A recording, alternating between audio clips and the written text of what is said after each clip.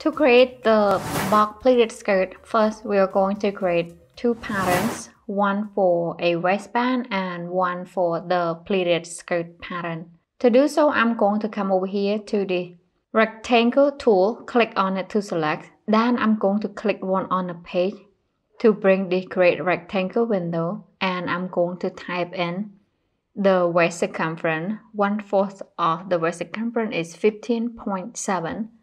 Then I'm going to press on the tab key and type in 55 for the skirt length. Next, I'm going to come down here to number a shape and select 2.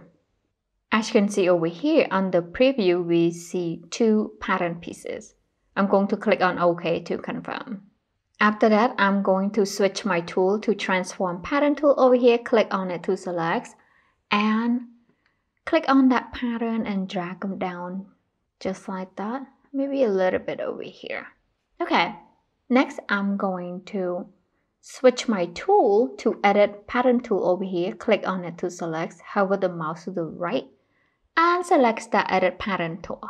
Now I'm going to click one right here on this top line, right there, and right click. Then I'm going to select offset as internal line. This allows me to bring in this offset as internal line window, and I want to change that to 5 centimeters. After that, I'm going to click on OK. By default, that line is selected. I'm going to right click and select cut. Perfect. Now I'm going to delete this pattern that we don't need.